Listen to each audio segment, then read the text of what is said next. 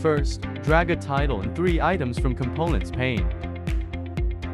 Then make 3 items into dynamic panels. Name it Content 1. Select Title 1, add interaction. When clicked, toggle Show or Hide Content 1, pull widgets below.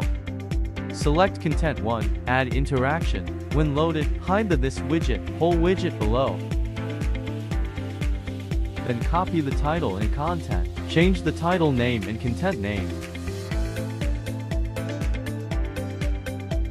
Select Content 1, add interaction. When shown, hide Content 2 and Content 3.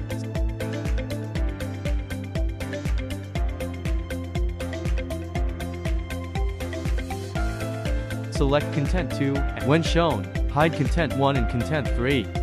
Select Content 3, when shown, hide Content 1 and Content 2, then preview the prototype, and only one content will be shown.